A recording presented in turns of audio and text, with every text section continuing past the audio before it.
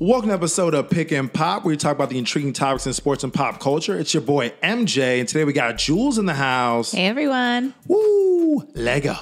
Now, every few years or so, we have a lot of workout fads. You know, some people like Orange Theory Fitness, some people like CrossFit, but I don't think we've ever seen a workout trend quite like this. Check it out.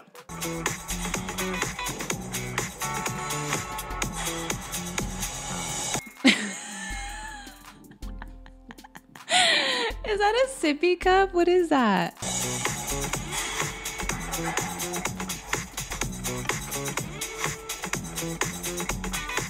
That's a full wine bottle? That's a full wine bottle, yes. She has like the topper that they use at a bar on the top of that bottle. I mean, now the cool thing about it is Jules is actually a personal trainer. I feel like the wine bottle's messing up the form, though. She's just like...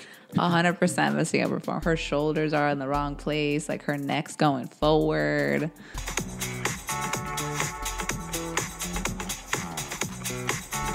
How's she even breathing? She has an actual wine glass. She bad and bougie. What you know about that? Teamwork makes the dream work. I like how she's holding 2 glasses of wine. Oh, I didn't even notice that. I mean, my whole thing is just like, I would just be concerned that if you're sipping wine while you're working out, that you might choke on it. Like it might go down the wrong hole. Yeah. And the next thing you're going to the hospital because you try to have this really cool, nice workout plan idea. And I don't know about her, but after like 1 glass of wine, I'm just like tipsy. So like, and she's upside down. Like all the blood is rushing to her head. Oh, okay. Okay. She got swag. Wow. Now, see, I feel like this actually does make the workout more challenging. But as you can see, the wine just kind of starts spilling out. So you're just messing up the whole workout area for all the other gym patrons, okay? It's going to be sticky on the floor. Yeah, that can't be sanitary. Someone might slip on it. Subscribe to Matthew Jordan Presents. Now, we all know New York is not exactly known for its cleanliness. And to combat that issue, the city of New York is offering a $500 reward for whoever comes up with the dirtiest train station picture. Wow. This is what it's come down to. It's the trash piles and unknown wet streaks that seem to disturb most riders. Yo, you know it's getting real when they got biohazard bags. He has a whole outfit. All right, yo, check out my man right here. That is gross. Imagine you're on your way to school or work, and you get off the train and somebody's like, oh, look. It's those unpleasant experiences. Oh my God, that looks like a hoarder's house. That's wild. Oh my God. I feel like someone just dumped trash. Like, hey, it's trash day. It's trash day. Is now the centerpiece of TWU Local 100's Train Trash campaign.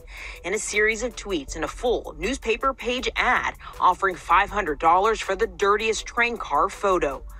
That's how bad the trash is.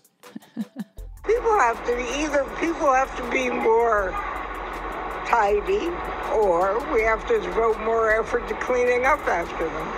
Tidy. I love this lady. I love Joan. Joan Diamond. Has to be tidy. Just a little tidy. I see you, Joan. So cute. Joan probably knows what it was like back in the day when they were actually clean, huh? Were they clean back in the day? Probably cleaner than this. The MTA agrees. Litter stuff. Apparently it doesn't. Not. That is false. That is not true. Oh, no. Litter does not stop here. All 591 MTA subway trains in service every day, more than 5,000 train cars are routinely cleaned multiple times throughout the day. I mean, I just love how they're saying that they're routinely cleaned multiple times a day. No, they're not. Lies. No, that's not possible. Like all that trash, that's not possible to be routinely cleaned multiple times a day. Yeah, you missing a whole lot of spots. Okay, you're like, oh, you missed a spot. No, you missed a lot of spots. Half the time you get on the subways, you can still smell the urine and the feces on the chairs. It's like they don't clean them. Ooh, no. This is why I don't sit down on the train. It's like you can still smell the urine and the feces on the train. It's like urine and feces? Yeah. On the Okay, train? I'm sorry. LA smells just like that too. Really? One time, me and my friend got on the train and it smelled like urine, like the strongest, most potent urine you've ever smelled in your life. We got in, we're like, why is the train so empty? We were like, oh, we had to hold our breath until the next stop. It was so bad. Why don't they make a contest to like clean the train?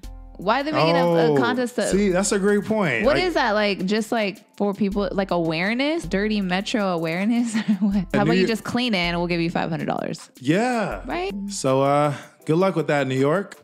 So I know we all get excited around September when Apple comes out with their newest iPhone and all the features. But now here comes a company that I think is taking it a little too far. This company thought it'd be a good idea to have an iPhone cover that mimics skin. This phone case, it's made from artificial skin in response to touch, including caressing. Ew, stop caressing it. That's making me so uncomfortable. That's nasty. Why? Why? Who said, you know what? I need a phone cover that feels like someone's skin. Because I don't get enough skin-to-skin contact.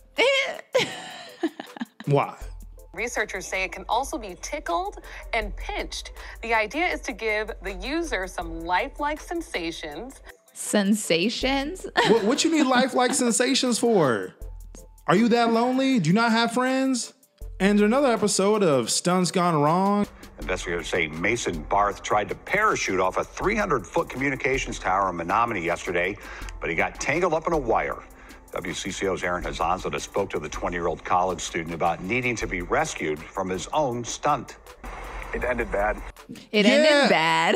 Yeah, it ended bad, homie. Now you on local news. He's probably still gonna try it again. He's probably gonna keep base jumping, but brother, he's gonna try that again. Maybe not cut out for this. Well, they make airplanes for skydiving. You know? I love this guy. But it's way more fun when you're doing something you're not supposed to be doing. Just remember, it's not about you. It's not about your thrill. It's not a what? It's not about you. It's not about your own thrill. Oh, I thought he said a boat shoe. He did. I was like, what's a boat shoe? That's how he talks. No, but like a boat shoe. Yes, that's how the accent goes. So base jumpers beware. And now it's time for the viral victory of the week. For all you SpongeBob SquarePants lovers out there, we just found something to brighten your day. Yo, saw a thick starfish at the aquarium today. Yo, it's looking straight. I didn't know Patrick was a real person from SpongeBob, yes. But dang, in the flesh. That booty though. Booty, booty, booty, booty, rocking everywhere, rocking everywhere. That booty's super peachy. Look at that. That starfish got cakes. It kind of looks like a turkey. Like before you cook it. Yeah. Doesn't it? Yeah. You know? It does look like a turkey. Yeah. Man, if you keep staring at this starfish, like you see all kinds of things. It kind of looks like a chicken with large breasts. It kind of looks like a mama chicken. Like, yo, get out of here. Quit messing with me. Trying to flex on you. It's like, urgh. What is that? Is that a crab next to it? Yo, that crab was trying to hit. That crab was like, ooh, that looking juicy. Let me hit. Yeah. Let me see what's good over here. Yeah. Called Thick Star. What's good? Sounds like a stripper name. Welcome to the ocean, Thick Star. Let me whisper in your ear, tell you something that you might like to hear. I'm gonna beat that starfish up. Like, pew, pew, pew, pew. Beat the fishy up, beat the fishy up. Beat the fishy up, beat the fishy up. Thanks for watching another episode of Pick and Pop. Make sure to share, like, subscribe, follow us on Instagram. Till next time, woo, Lego.